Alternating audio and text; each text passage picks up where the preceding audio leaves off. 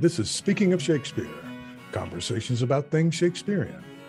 I'm Thomas Dabbs, broadcasting from Aoyama Gakuin University in central Tokyo. If you are joining us on YouTube and wish to listen to this program as a podcast, you may click the link below to your favorite podcast platform. This talk is with Edward Wilson Lee of Sidney, Sussex College, University of Cambridge. Edward is the author of Shakespeare in Swahililand, and more recently, a book entitled The Catalogue of Shipwrecked Books. He has also co-authored a study of the library of Hernando Colón with José María Pérez Fernández. He also has a book forthcoming entitled A History of Water, being an account of a murder, an epic, and two visions of the New World. This series is funded with institutional support from Aoyama Gakuin University and with a generous grant from the Japan Society for the Promotion of Science. Edward, your recent work with its myriad points of interest ostensibly seems to wander here and there and everywhere in ways that are wonderful. But given that we're in the age of hyper-specialization and focus of fields rigidly defined, your recent work might seem to some of us as being as eccentric and quixotic as some of the people you have encountered in your research. Are you a modern-day man of La Mancha, one might ask?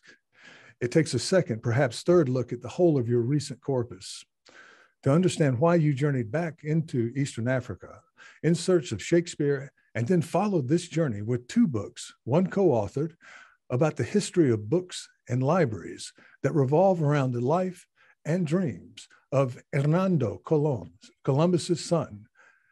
Soon out, another book about two quixotic Renaissance figures. How does all this work collectively to find some shape, some form, one might ask?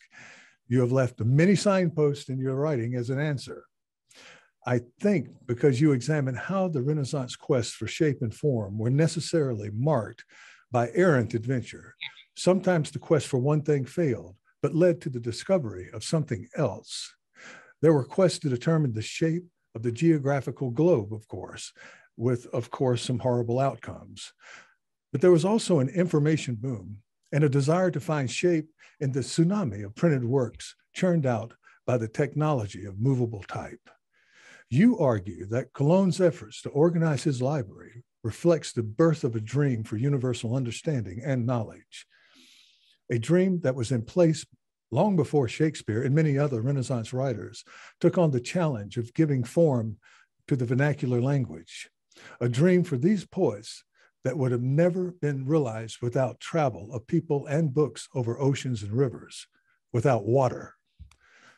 May we ask you first to give a brief sketch of the travels of your formative years, and then give us a look at what we may expect from your forthcoming book title, a kind of Victorian title, A History of Water, being an account of a murder, an epic, and two visions of a new world. Thank you, Tom, for that very generous introduction and the overview of my work, which I think you've probably done a better job of synthesizing and summarizing than I'll be able to do myself. But yes, so as you've intuited, the peripatetic nature of my work is probably derived in large part from the fact that my life has been one of movement, and I've always been someone with slightly itchy feet. And so, the excitement of a new project often has to do, for me, with the excitement of new places and thinking about things from a new perspective.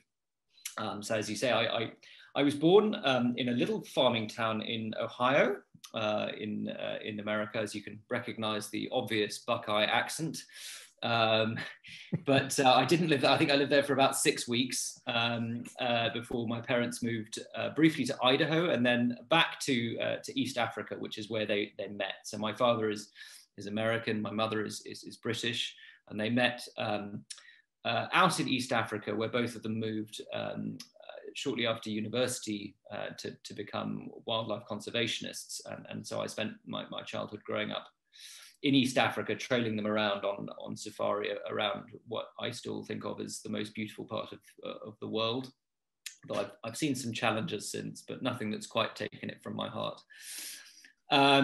Yes, and I was always a slightly kind of bookish youth, and I think, again, one of the things that probably unites some of my interests in the various books is the effect that place has on reading and on books as objects. What happens to books when you take them to unexpected places, and when you write them in unexpected places, and when you store them in unexpected places. So I think there's a sort of thread through my writing of libraries in caves and on ships, and books being hauled across deserts and through jungles, and what that does to the reading of them, and why people do this. So I think there are lots of connective threads that probably derive through that. And I hope it is the case, as you say, that there, despite these things appearing very scattered to, in an age of hyper specialization, that there is a lot of connective threads. And I think, one of them is, in a sense, the age of hyper specialization. So I think, to a certain extent, the book on Hernando Colón, the illegitimate son of Columbus who tries to build a universal library, is in part about the effect of information surges and the ways in which it means that each of us only sees a little part of the world, that the library of the world becomes so immense that each of us is confined to a little corner of it, and what that does to our view of the world. And I suppose the new book out this summer is in some ways a continuation of that. So this time, instead of being about libraries and the New World and the Americas, it's about archives and the Old World. So this is about Portugal's encounter with India and China and Japan even, and the archives to which information was sent about these places back in Portugal. So centered around the Torre do Tombo archive in Portugal, and various other locations. And the title is, I suppose, sort of a poetic provocation of sorts. So in part, it's about the absurdity of the idea of writing a history of water which cannot effectively be divided, which has no specific chronology or history, and therefore isn't really able to be written about historically in any obvious sense. And I suppose that was in part an attempt to draw our attention to the centrality to our writing of history, of our dividing up of places and times, right? So periodization and geographical specialization seem like, to a certain extent, necessary evils when we write history, but in fact, they have an enormous determining effect on the kind of history that we write. One of the central characters in the new book, Daniel de Gois, who is the archivist of the Torre do Tombo archive in Lisbon, and who, fortunately for my purposes, dies in a grisly and mysterious way at the beginning of the book. So the book takes the form of a murder mystery, and this is even further, an even greater provocation to the world of academic specialization, my decision to write the new book as a murder mystery. But he's a kind of fascinating figure in that he is sort of preternaturally resistant to some of the moves to divide up the world and to think of the world as separate and unrelated and having centers and peripheries compared to a lot of people in his period. And he's very interested in polyphonic music and the ways in which concord and discord, even things that might seem to some people dissonance, can form a kind of harmony. So he's very interested in his history writing, in finding harmonies across the world, things that have a kind of echo, a kind of cultural echo across the world. You think of water music. I think you, and I think there's I don't know, one of the previews to your book, there's a quotation. It goes to water music, doesn't it? Yeah, no, absolutely. There's a fascinating anecdote in his life where it's during this period of study at Louvain, the University of Louvain or Leuven, where he takes a group of his friends out into the woods and explains to them his theory of how the music of water works. And he talks about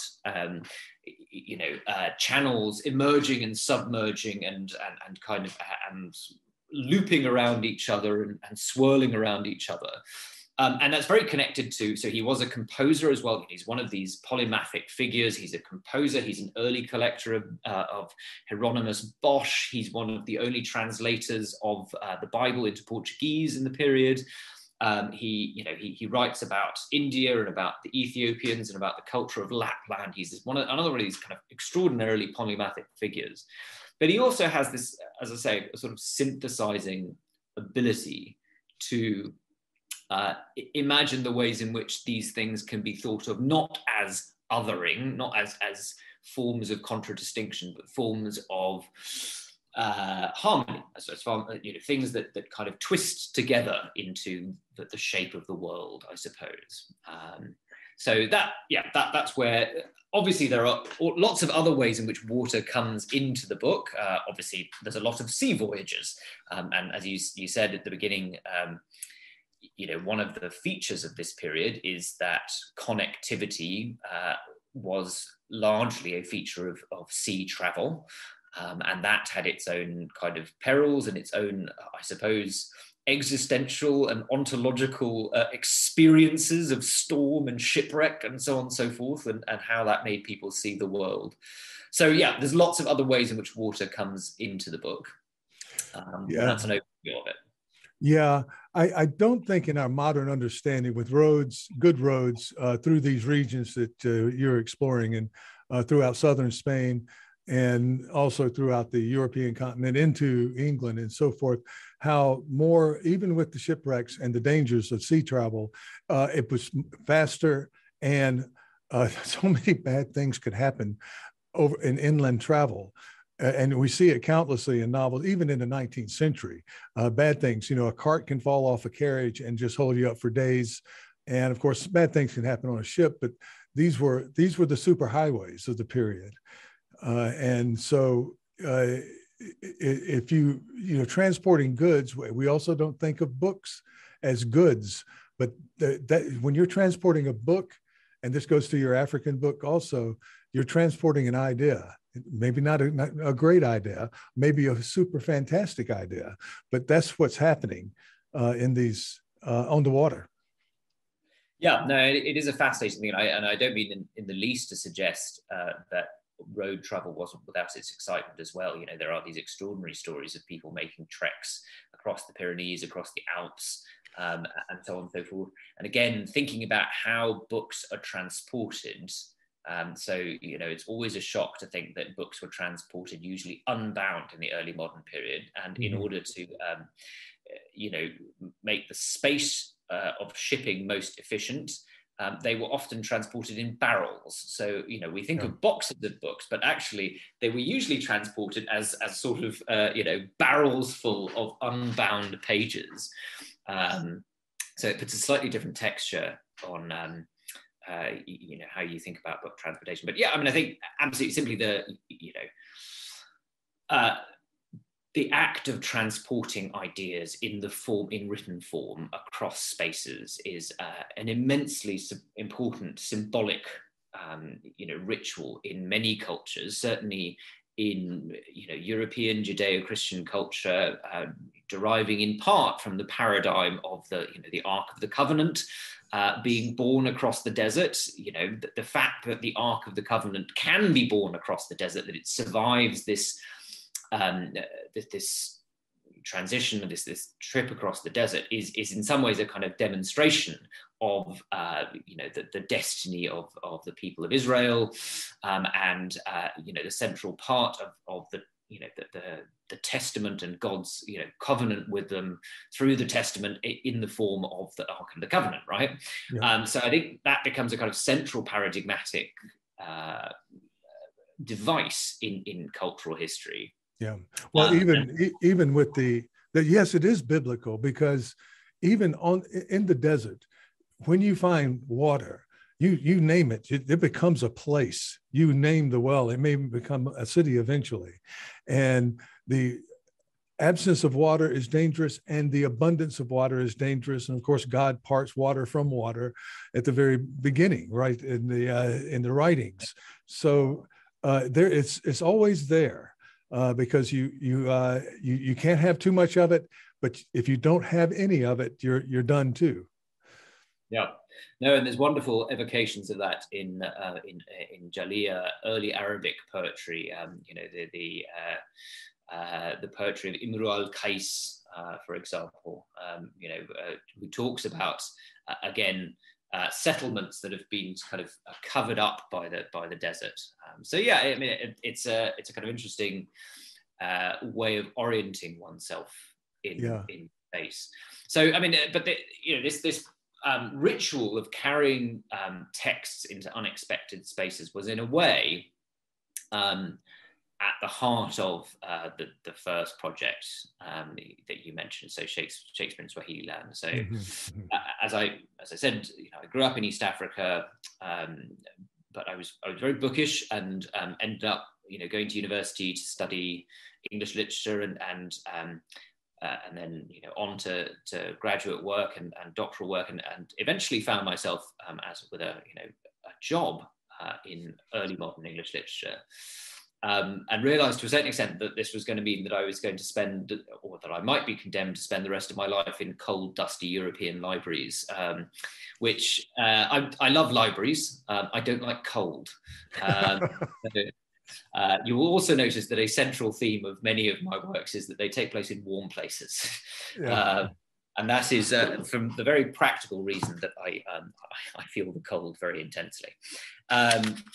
So I was very happy to find a project that could legitimately take me back to East Africa. And it happened in a slightly kind of roundabout way. My college in Cambridge, one of the early fellows of the college was one of the translators of the King James Bible. We organized a celebration in 2011 of the 400th anniversary of the King James Bible. And as part of that, we decided to have students and fellows and various other people read out translations of the Bible in as many languages as we could find. And I, somewhat foolhardily, given my childhood in Kenya, agreed to do it in Swahili. And so I found the first translation of the Gospel of John. We all agreed we would do one verse. So we chose the great opening of the Gospel of John. In the beginning was the Word. In the beginning was the Word. Yeah. Yes, it's good. Yeah, absolutely. Which is obviously was fitting for that and for this conversation. So I found that the first Swahili translation, which is beautiful Swahili translation by the third missionary bishop to East Africa from the university's mission to Central Africa, a chap called Edward Steer. And he translates the Gospel of John, among other things, the wonderful opening, Mwanzo palikuwa na neno, neno akawa Mungu, neno akawa Mungu. So the beginning was the Word, and the Word was with God, and the Word was God, right? But in researching, so he's translating this on the island of Zanzibar, off the coast of Tanzania in the 1860s. It just, that struck me as a kind of interesting thing to look into. But well, he was there sponsored by the UMCA, which is a consortium of 4 major colleges in the UK at that time: Oxford, Cambridge, Durham, and Trinity, Dublin, and so he was under their sponsorship, and they apparently were very well endowed going down there. They had resources for buildings and a lot of things, it seems like. Well, it didn't quite work out like they thought. So this all derived out of David Livingstone's speaking tours after his first trips, and Livingstone's kind of view that East Africa needed to be Eastern and Central Africa needed to be converted to Christianity, that they were in this kind of Manichaean struggle with Islam, and that it was all tied up with the Eastern slave trade and so on and so forth. And so Steer, who's a fascinating figure, he gets sent down to Eastern Africa. They try briefly to set up on the mainland and completely fail, kind of like Livingstone, who during all his life managed to convert one person to Christianity, who lapsed very soon after that. One of the hilarious connecting things in the work, so there's quite a lot of this in the new work, is the wonderful frustrations of Christian missionaries in places like Japan and in India, who, to them, what they're saying is of obvious relevance and truth, and is often kind of oblique and obscure and slightly meaningless to the people that they're talking to, who agree out of politeness to add this to their list of other beliefs. But they don't quite understand the Christian idea of a jealous God who will brook no rivals. So there's lots of wonderful episodes in which people, as I say, just trying to be nice to the slightly confusing missionaries, agree to add Christianity to a long list of other beliefs, and the missionaries' frustration at this. But so they try to set up on the African mainland and fail, and so end up in Zanzibar, which is this kind of cosmopolitan entrepot, right? It's very regular traffic with the Arabic world, with India through the monsoon and so on and so forth. And so this idea that Eastern Africa is a kind of benighted culturalist place that desperately needs Western culture is something that quickly erodes. And in fact, Steer spends a lot of his time actually translating Swahili writings into English. One of the other things that he does is translate Shakespeare in Swahili. So again, this is what captivated me, that this very odd act of translating Shakespeare into Swahili in the 1860s. It wasn't a Shakespeare play per se, as was quite often the case. This was a selection of tales from Charles and Mary Lamb's Tales from Shakespeare, intended as a kind of educational text. Yeah. There's a study in how far-ranging Charles and Mary Lamb's book was, because I've spoken with Taiwanese scholars, Japanese scholars. That's their first exposure as children, and that's where they kind of made a turn into an interest in Shakespeare. And there it is in Zanzibar, and of course, it moves into the mainland from Steer's printing shop, right, in Zanzibar. Is that correct? Yeah, absolutely. Okay. So it was widely used from the 1860s to the 1960s as a central textbook for teaching children Swahili. Again, you have to know a little bit about the bizarre history of Swahili, in that Swahili was a fairly minor coastal language in Eastern Africa when the British started to colonize East Africa. But like all colonizers, their own convenience was their main concern. And so they learned the first language that they encountered when they got to the coast, and then made everyone else learn that as they went inland. So even though many more people spoke Gikuyu and Luanda and sort of things like this, they were all made to learn Swahili, and so and Steer's textbooks, translations of Charles and Mary Lamb's Tales from Shakespeare were a central textbook in teaching this. And again, that was it struck me as kind of interesting thing to think about people reading this in 19th century East Africa and what it meant to them. And obviously there is an element of this story that is a depressing kind of imposition of cultural standards by a colonizer. But there's also a way in which I think rather wonderfully books don't agree to stay within particular bounds, the bounds that authorities would like them to stay within, and don't remain the possession of the powerful, much as the powerful might like them to do so. So I think quite quickly, these stories get loose in East Africa, and they turn up in Uganda as part of local folklore. There are wonderful stories, again, about in Zanzibar itself, in which the missionaries go to a local village and to watch a performance of a local play, and it turns out to be derived from Shakespeare, right? A Shakespeare play. And these people, this story has gone from Steer's translation of Charles Maryland's tale into Swahili and become part of the ecosystem. There's another wonderful story from the early 20th century in which an anthropologist on the Swahili coast, the North Swahili coast, I think around Lamu, goes and asks someone to tell me a story from your culture.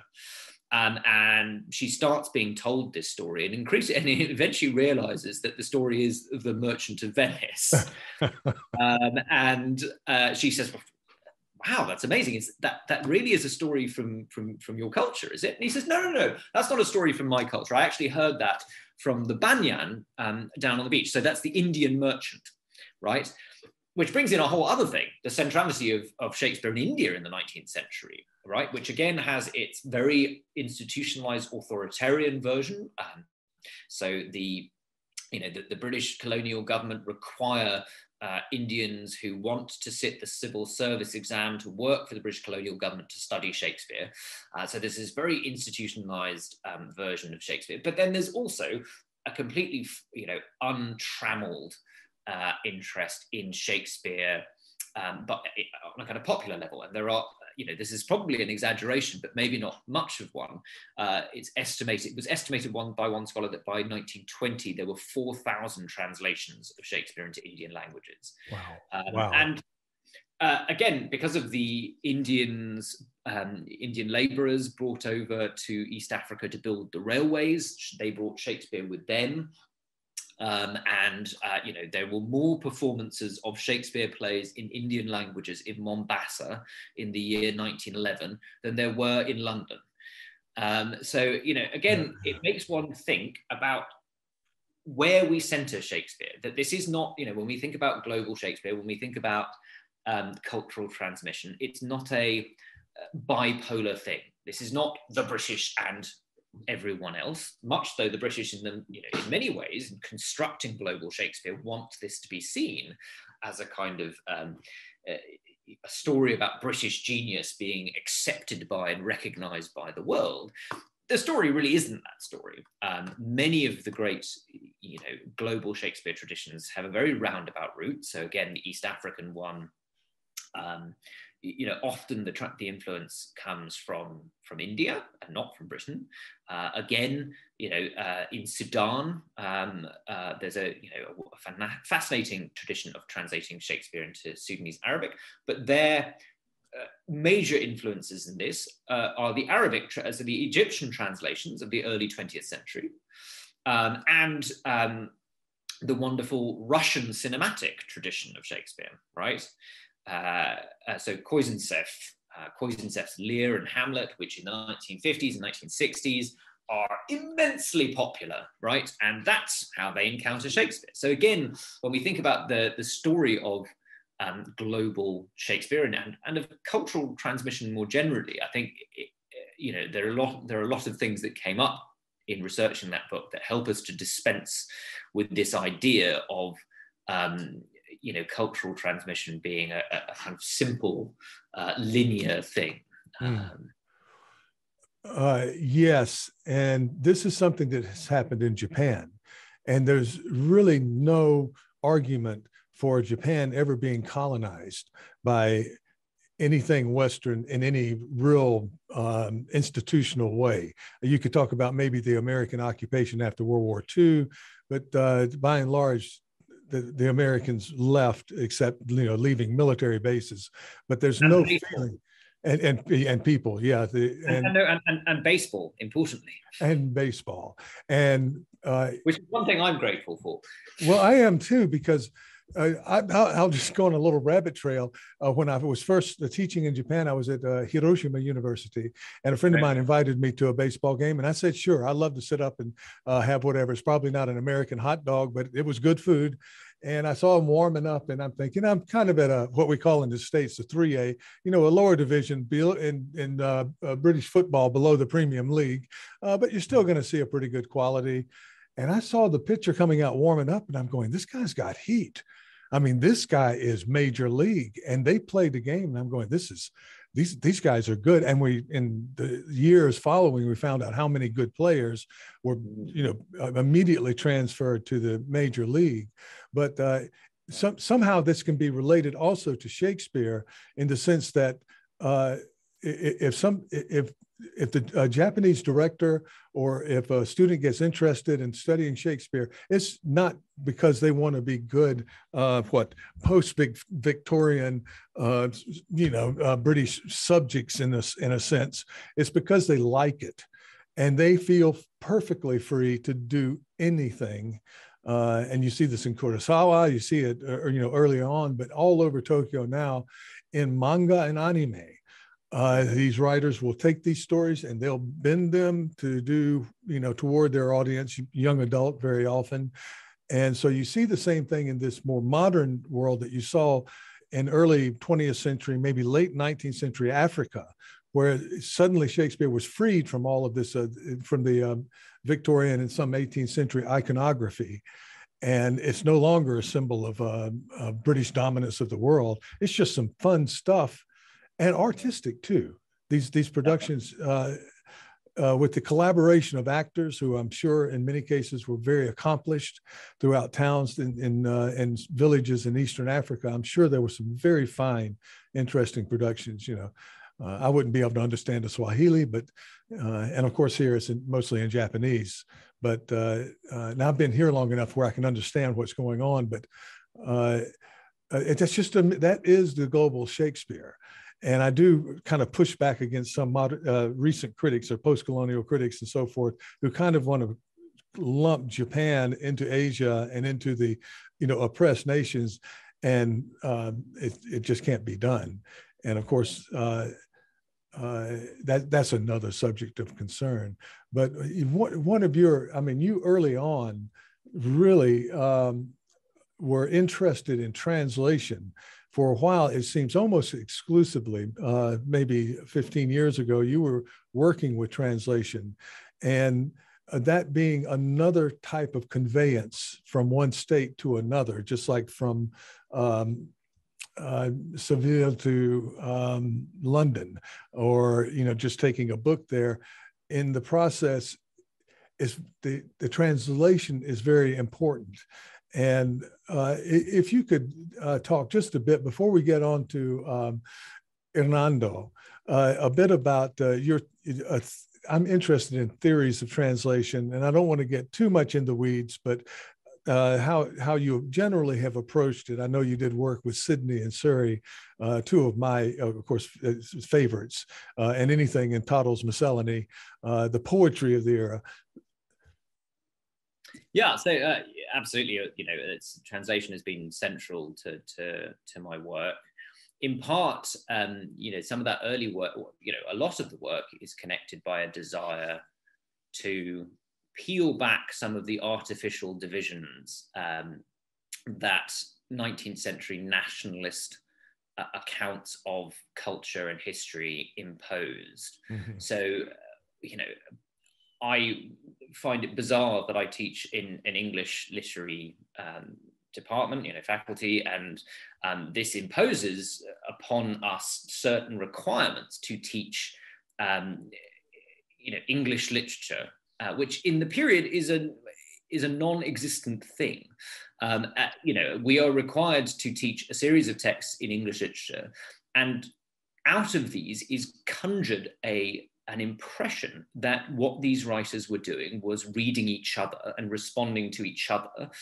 And from that, we get a sense of Englishness that emerges. Whereas, of course, they were all much more ardently reading texts in French and Italian and Latin and Spanish and so on and so forth. And while, of course, there was a growing sense of Englishness and English character, it was one that was produced entirely artificially by these very devices of seeking to produce kind of national traditions which somehow were coherent and continuous and discrete and unique and so on and so forth. Although, funnily enough, they're always unique in exactly the same way. And so I think central to a lot of my work has been a desire to unpick those things that were done to culture and literature, which we're still very much living with today, and which have disastrous effects, especially in our modern age of immense international global problems, which we struggle to deal with because we continue to think of ourselves as somehow more inherently similar to other people of our culture, of our nation, than other people, but without recognizing the extent to which these concepts are entirely fabricated. Whilst, to a certain extent, perhaps they served a kind of administrative purpose at some points in history, that they have long outlived that purpose, are a much greater encumbrance nowadays than they are something that's useful. So yeah, Translators was a way to to look at the fluidity of the early modern book world, the ways in which texts and printers and people working in print houses moved incredibly fluidly between countries, and how it's really not possible to write to usefully or honestly write a history of British literal print or Spanish or French literal print in the period, because that involves erecting false distinctions and false barriers between print cultures and literary cultures that simply weren't there. No. So yeah, Translators, and it's a fascinating period in which to work on translation, because obviously translation is is a hot topic. It's a highly, this is obviously the period in which the translation of the Bible into the vernaculars, and the question of who is able to read what and have access to it makes the question of whether to translate or not and how to translate one of the unparalleled political and cultural and philosophical questions of the day, right? So this is a very interesting time in which to work on translation. And to a certain extent, some of that work was about how, the kinds of choice that people make in translation. On the one hand, translation there's a kind of sort of double vision that occurs in translated works, in that on the one hand, you are making something more accessible, perhaps to someone who only speaks the vernacular, but it retains within it an authority or a trace of the culture from which you're translating it. So you're not simply saying, this is what this means. You're also sort of saying, this is what Virgil thought. This is what Romans thought. This is how French people think about these things to a certain extent. So translation is not only an intellectual, a philosophical, a theological activity. It's a diplomatic activity. It's a way of, it's a conduit between cultures that are increasingly being told to think of themselves as discrete and separate. So the translator takes on an incredibly important role in representing that other culture to the culture for whom he or sometimes she is translating. So yeah, it's a fascinating area which both reveals the connectivity of the early modern period, and as barriers begin to be erected, the surprising ways in which relationships between cultures were carried on. Mm-hmm. Right up until the late 19th century, an intellectual's job, in Matthew Arnold's view, is to go out into the world and find the things that are great in other cultures and introduce them to his culture. To a certain extent, we think of the 19th century as a period of benighted, imperialist self-centeredness, but actually, that's a lot more enlightened than a lot of what goes on nowadays. I mean, the extent to which we've become more resistant to the input of other cultures. And of course, there are wonderful breakthroughs. There are, Kurosawa's films, or the current fashion for Korean movies and things like that. So there are breakthroughs, but again, we remain incredibly parochial and insular as societies. It's a great irony in the sense, in my reading of Arnold's philosophy about Shakespeare.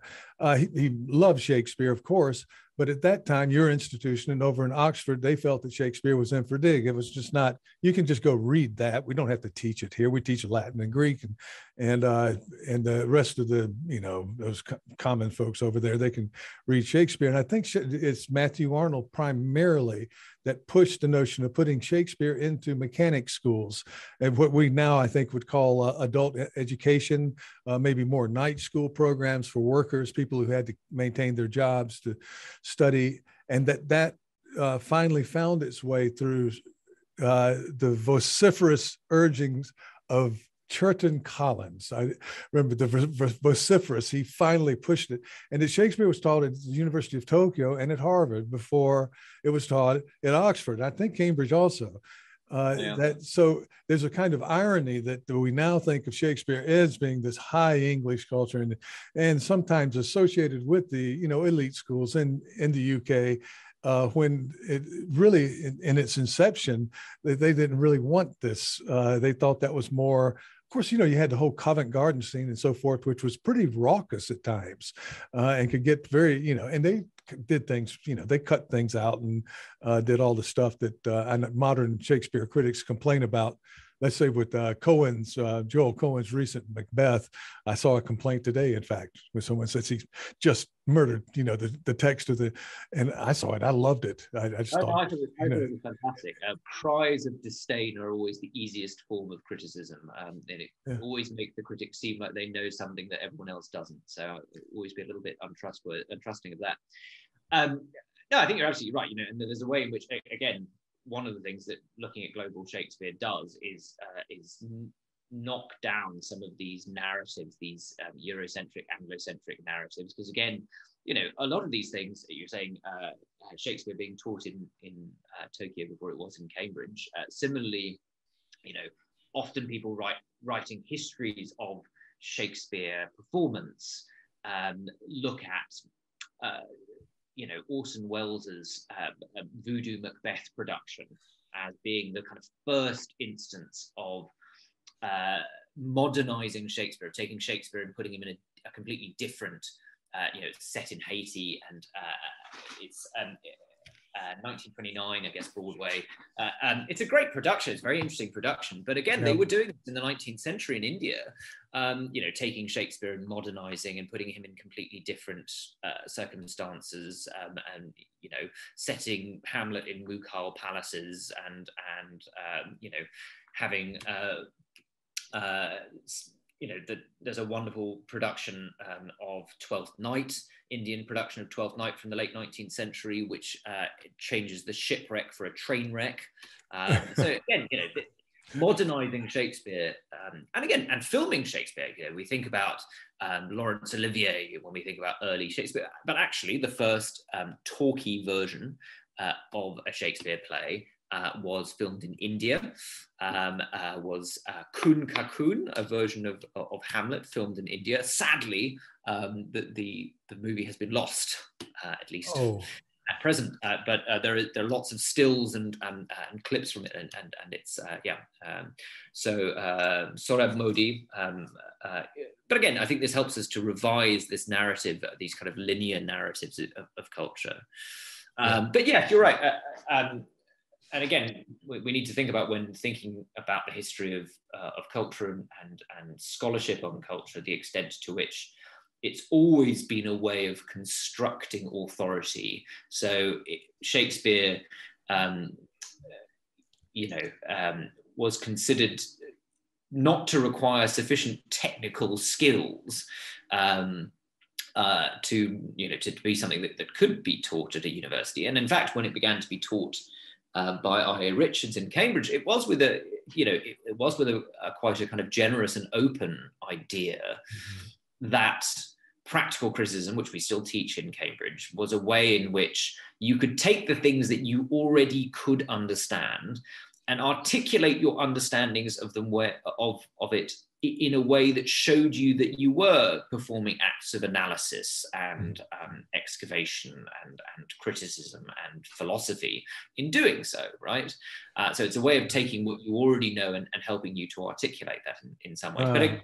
But obviously, we could go on. There's a whole other... I'm hearing echoes of F.R. Leavis, I think, or maybe Richards. I don't.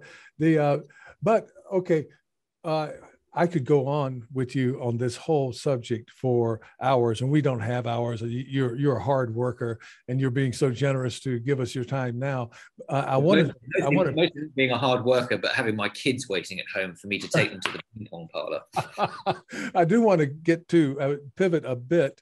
It's a similar sort of thing, but pivot into the idea of managing information in the Columbian period in the late 15th century, when these incunabula were gathering up. And of course, the difference is you don't have to write it out again if you need a copy. So suddenly you have a lot of copies of very major books and also a lot of minor stuff. That was apparently the focus of Hernando Colón's collection. As you point out very early on in that book, his collection was massive, but it didn't have the canonical text of the period. It had what we would consider to be a kind of stuff that you would find in your garage, maybe an old album from a band that nobody's heard of now, just little things that when you're people's parents die and you have to go clean out the attic. That happened to me about 15 years ago. And you just find these little this or that. And some things might have value, others not. And that happened. And he was the original person who said, listen, we have to find a way. Well, let's make a modern kind of analogy of, not really an analogy. I was looking for several movies lately that were in my mind kind of recent, but they were back in the early 80s or maybe 70s, and I can't find them. And you can't find them in a streaming form, and you realize, well, they're on VHS, but who's keeping those? And I know Yale University has collected VHS tapes happily, but these things disappear over time. And Hernando apparently saw that very early, that everything will disappear and we don't know what's valuable and not valuable. And we need to form a library and a way of navigating that library that keeps these things beyond our time. This vision of and what you called universal knowledge. Yeah, so he's a fascinating figure. As you say, the prospect of kind of cultural apocalypse was something that hung over the early modern period, the Renaissance period, that the rediscovery of classical literature was, to a certain extent, also the discovery of how little had survived. Right, so they become painfully aware that the great cultures of Greece and Rome, which they idolize, actually only survive in very fragmentary form. This sets people to thinking of how they will preserve the culture of their own day, how they prevent another kind of doomsday scenario. There are times that the sacking of Rome by the Landsknechts in 1529, the sack of Rome, there are all sorts of fears that this is the fall of Rome happening again, that the great cultural institutions and collections of Western Christendom are about to be decimated again.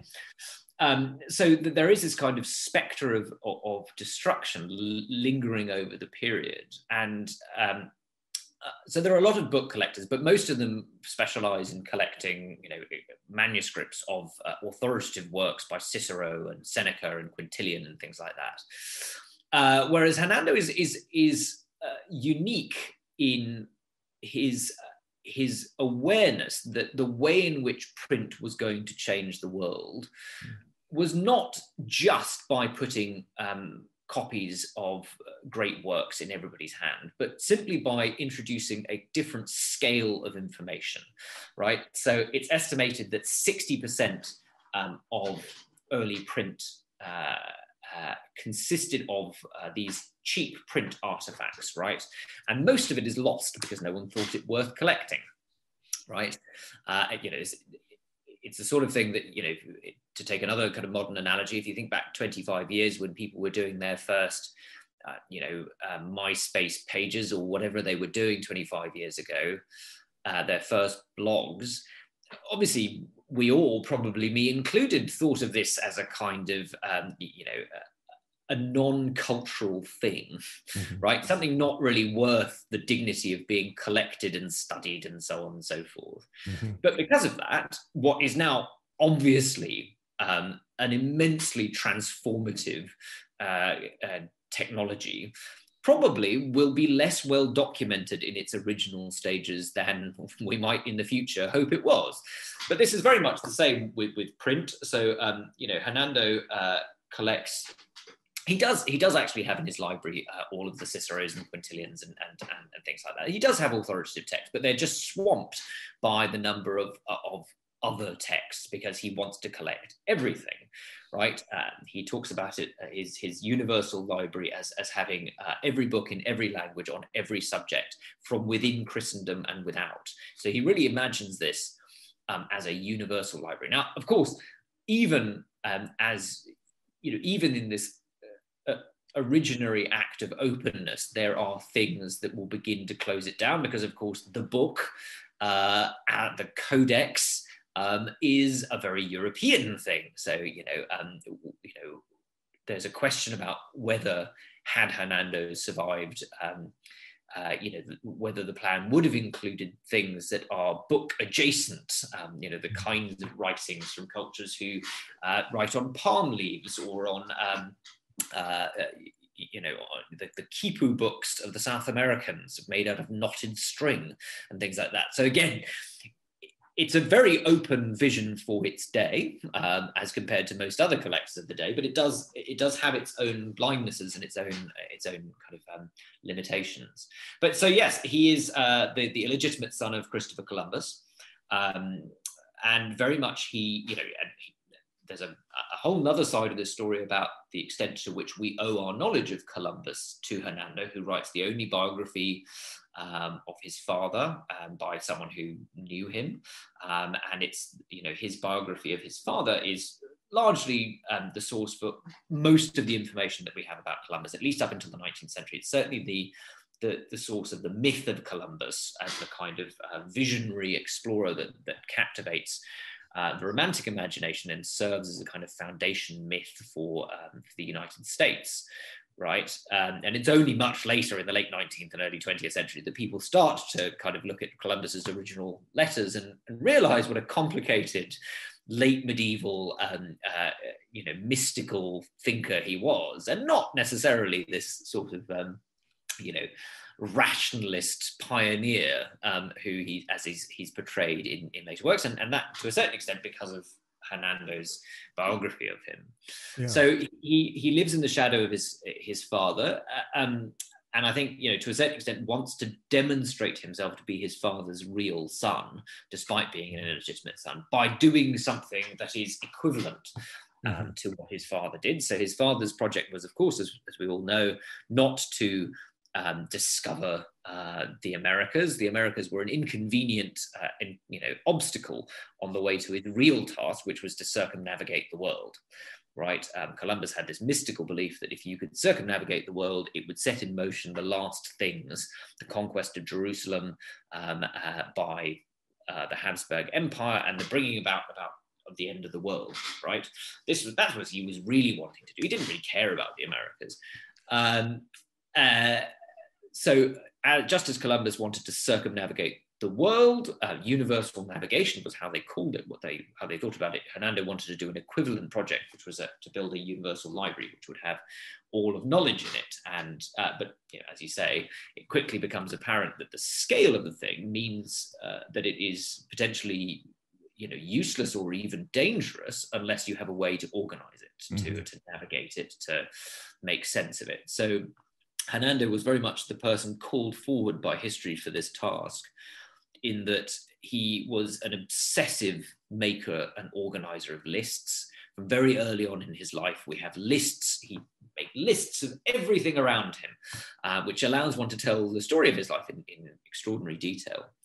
But he also, he undertakes all of these kind of cataloging projects in his life. So he starts a geographical encyclopedia of Spain. He has the largest collection of printed images in the day, which don't survive, but the catalogue of which does. He starts what might have been the first botanical garden in Europe as a way of kind of trying to order plants. He starts a dictionary of the Latin language, which only gets as far as the letter B, but before one mocks him too much, by the time he got there, he had covered 1,461 very densely set manuscript pages with definitions of things up to the letter B. He wonderfully ends his entries on the word "bibo," I drink, which might suggest where he got to, or why he stopped there. But he has this fascinating catalogic imagination, a desire to list and order lists about the world around him. His main attention in this is ordering his library and the world of books and the world of knowledge that it adumbrates, that's kind of collected within the library. When I do one of these talks at the end, when we put them up, I add in the description a series very often of hashtags, or what we would call meta tags, which is a similar thing and pretty much almost the same. And it's just as important. I mean, if it's in a library, and this is countless, I want to segue into the found book. Now here, I'm trying to cross-reference your publication that you finished this book on Colón, and then I think roughly about the time you're finishing it, there's a discovery in Copenhagen, is that right, of his 1,000-page, there it is. And so, well, you have to sit down with Professor Fernandez and put out another book on it, do an analysis, right? Well, so certainly we talk about the Libro de los Epítomes. So yes, this is Hernando's, the kind of jewel in the crown of Hernando's project, which was not simply to collect and order every book in existence, but to employ a team of sumistas, of summary writers, who would read every book in the library and provide a summary of it, right? Wow. And they didn't, he had 15,321 books by the end of his life, which doesn't sound that big in modern terms, but was absolutely enormous at the time. And an order of magnitude above the next largest libraries, essentially.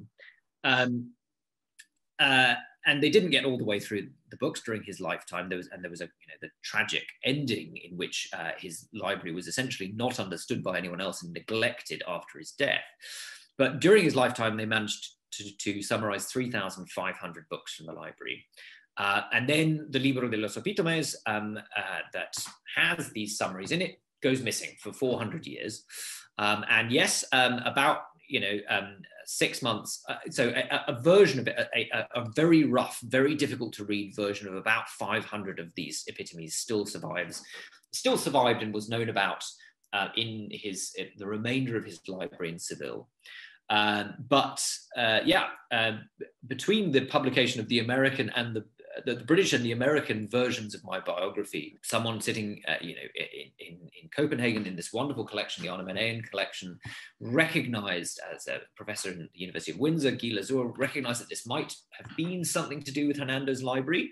And through a chain of connections, they brought this to the attention of myself and José María Pérez Fernández, my collaborator, with whom I had already been working for a decade on the kind of scholarly study of Hernando's library that went alongside the biography. And so, of course, we immediately flew to Copenhagen, and luckily were able to identify this was indeed the Libro de los Epítomes. There is now a team at work. So there are 2,000, a little over two, so not the whole 3,500 survives. It's a 2,000 page manuscript. There are in total about 2,300 or 400 summaries of books from the library. And there's now a massive project underway to transcribe and translate and study this manuscript based in the Arne Magnaean and elsewhere. And I'm very lucky to be one of the 4 general editors of the edition for Oxford University Press. It's going to take us a while to get around to finishing, but it's well underway. So it's another kind of exciting discovery, and again, a sort of wonderful coda to the slightly tragic end to the story, in that it actually quite a few documents that had been considered to be missing for 400 years about Hernando have turned up since the publication of the biography, in part, because, I suppose it underlines the usefulness of telling these stories and talking about these stories, and that just once people know what they should be looking for, things get found. It's been very gratifying and very exciting to work on that next stage. And we were able to describe, to include a preliminary description and discussion of it in my book with José María Pérez Fernández, the Hernando Colón's New World of Books, which is the kind of attempts to be the kind of definitive study of Hernando's library and his various intellectual projects, and that came out from Yale University Press last year. Yeah. So that's the sort of the deep dive scholarly version or the scholarly study of Hernando's work, to sit alongside the biography that was published slightly earlier. Yeah, well, I want to make this point because it's salient. That is a deep dive, and it is for scholars, and it's a Yale publication. Your other books, particularly Shakespeare and Swahililand, is narrative. You have no trouble using the first person. You're traveling through there, and you're experiencing some of the hardships that maybe not as great as the early explorers, but they're hardships. And I love the humor in showing up in Stone Town during Ramadan and in failing to cross-reference that, of course, with your research, not having a letter of introduction, and having your university ID, which has no purchase, and you can go home and type up your own letter if you need to, and getting lost in Stone Town, and then having to wait on the director, and that sequence when you meet the director and in that big room with the little desk, and you're sitting side by side and talking. I couldn't get through a couple of sentences there without breaking up.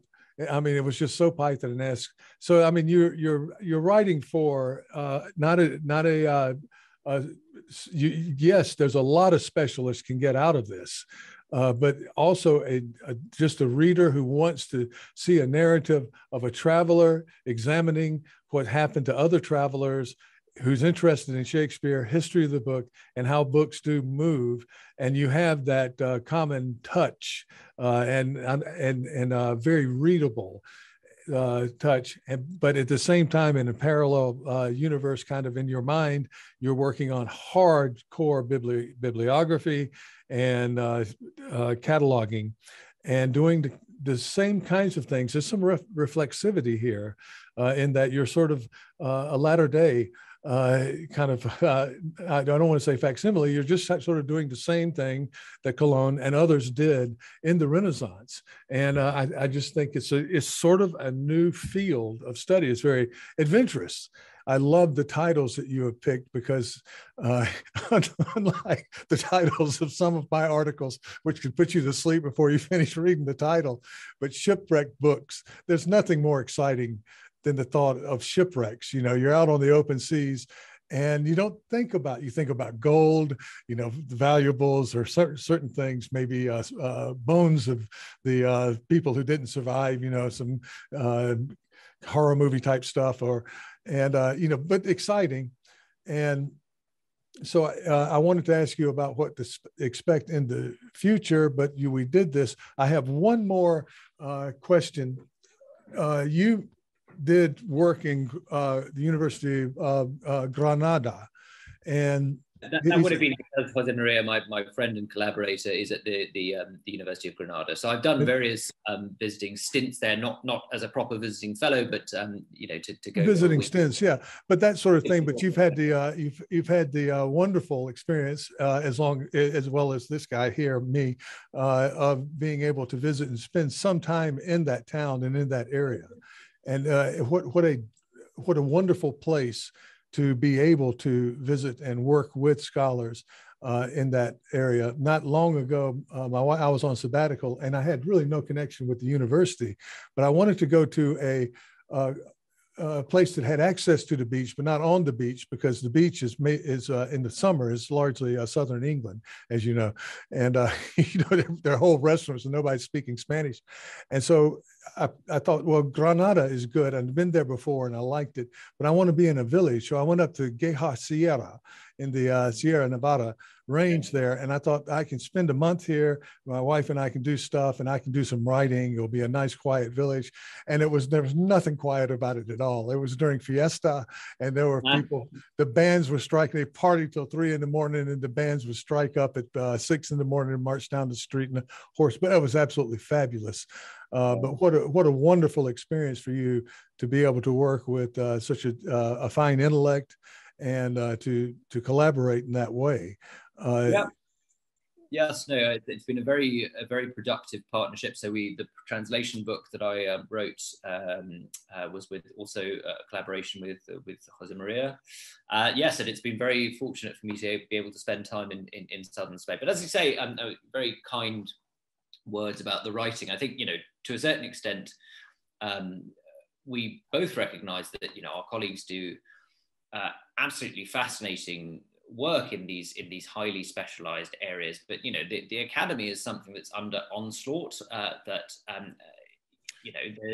there are doubts in the outside world about why society should subsidize these things and so on and so forth. So I think it is incredibly important that we take all of that work that is being done by all sorts of wonderful scholars and turn it into stories that non-specialists can understand the significance of what's happening. And a sort of argument for continuing scholarship and intellectual activity for its own sake, or by showing it's not just for its own sake, that there are huge fundamental questions that are being asked.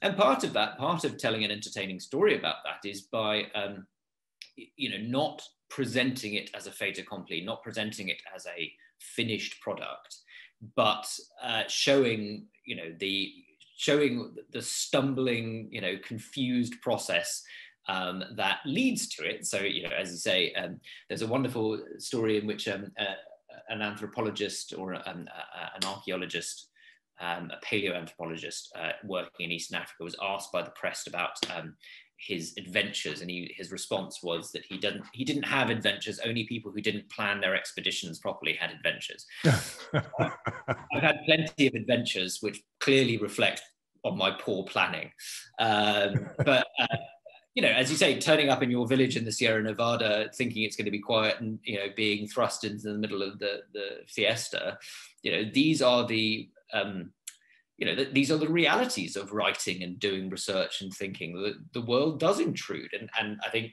the world intrudes in interesting ways, and we shouldn't try and keep that out of our writing, because it's important and it's significant and it's influential on the ways we write and ways we think, and it's interesting.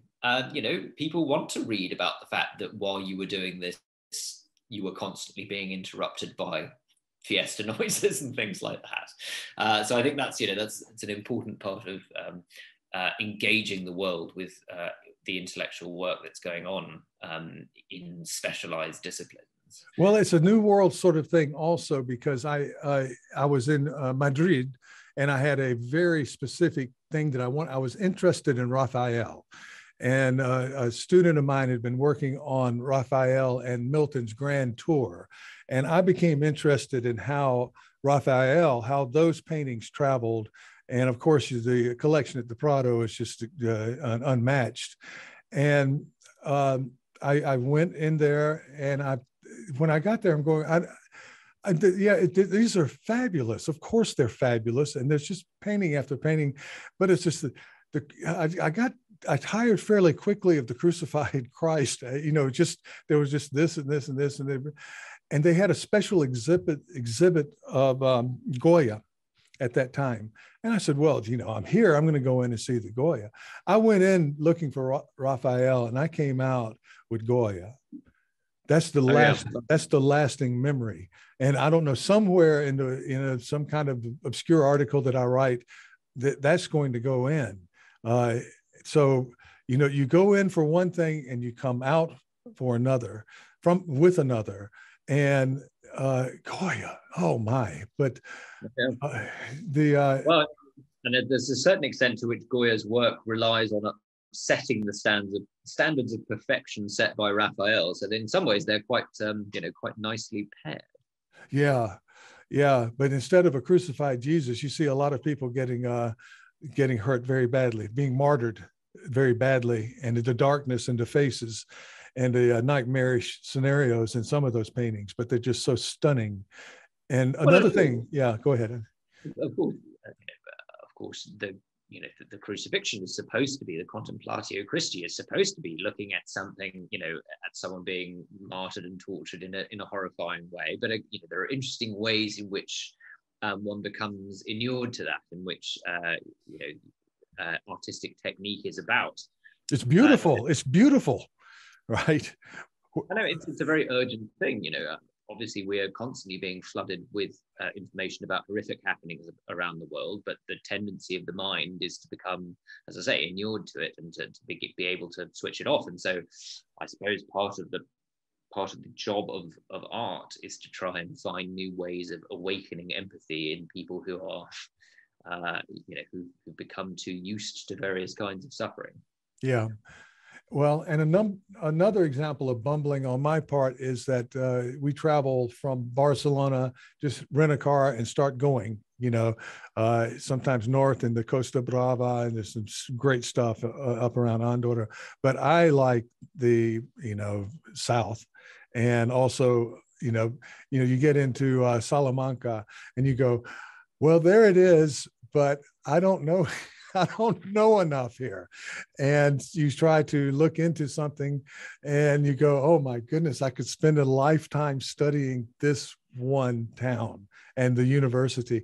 And then down, I remember being in Cadiz and thinking, we just spent a night there, a couple of days, and I'm missing something here. It's a beautiful cathedral. It has all the things that these Spanish towns have. And then later I learned that's the takeoff point. That's the launch of the second and the fourth voyage, I think, of Columbus was Cadiz. But when I was there, I couldn't cross-reference it. So I missed that. It was a post facto realization. But I think that happens. Because of the success of it as a naval town meant that its earlier layers had superimposed upon them a lot of later, much more industrial. So Cadiz does not retain quite the same character in some ways. Some of the towns do. Yeah, I think that might have been there also. But then going into Lisbon, and then kind of later understanding how central it was to the entire world of that time. In the Portuguese. So, there's just so much to learn. And I think that I have a great appreciation.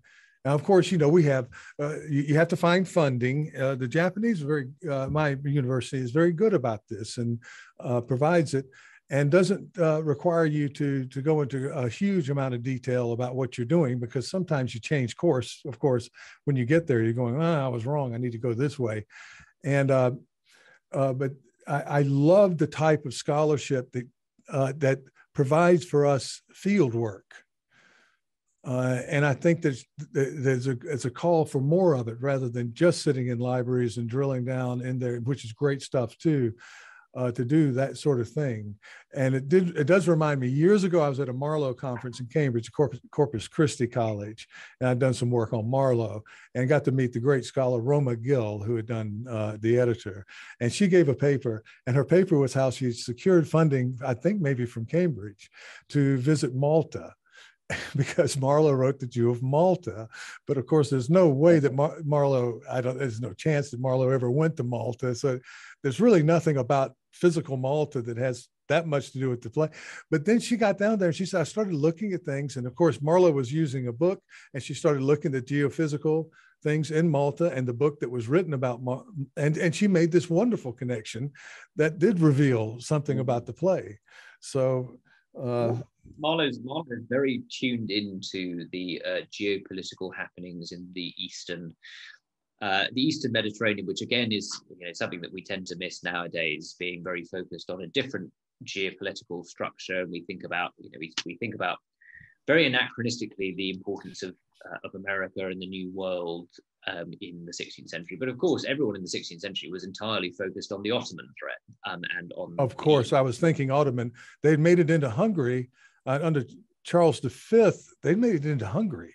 I mean, there was a real concern about that, and I think that's what, in fact, solidified Thomas More's position, pro-Roman position. He felt there had to be an international alliance in order to hold back the encroachment of the Ottomans, that sort of thing. And all of this is just outrageously interesting. And, here we are wandering around, which is what we're supposed to be doing when we're talking, when we're speaking with Wilson Lee.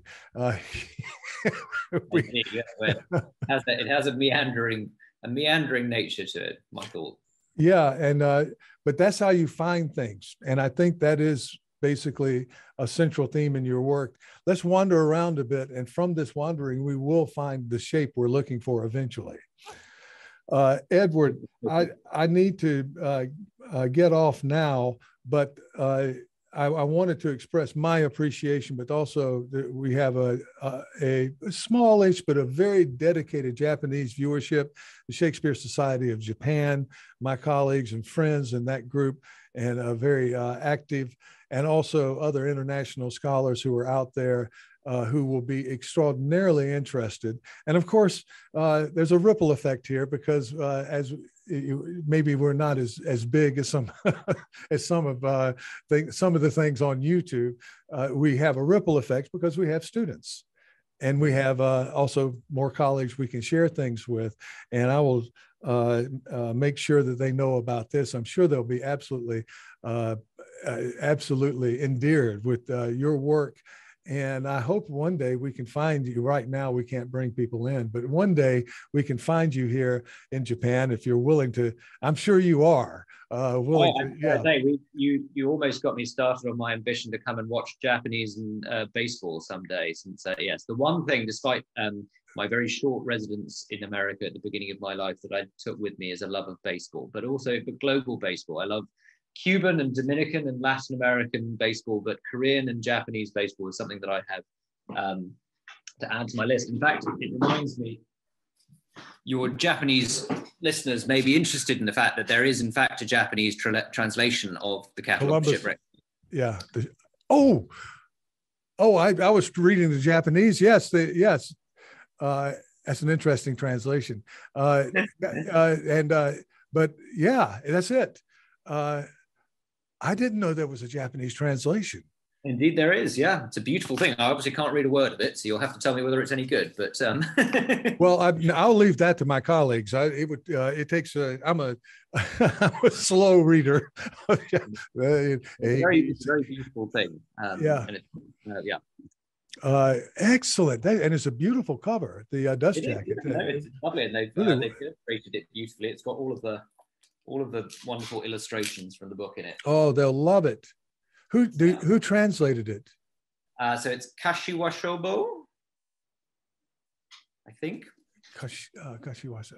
All right. Well, I know there will be people who watch this who know exactly who did this, and I will let you know I'll ping you and let you know what my super experts in Japanese translation, and I know a few of them, will say about the quality of the prose. I'm sure it's absolutely fabulous. Sure, it's wonderful. The translator is Kanako Igarashi, and I'm sure it's wonderful. Oh yes. Okay.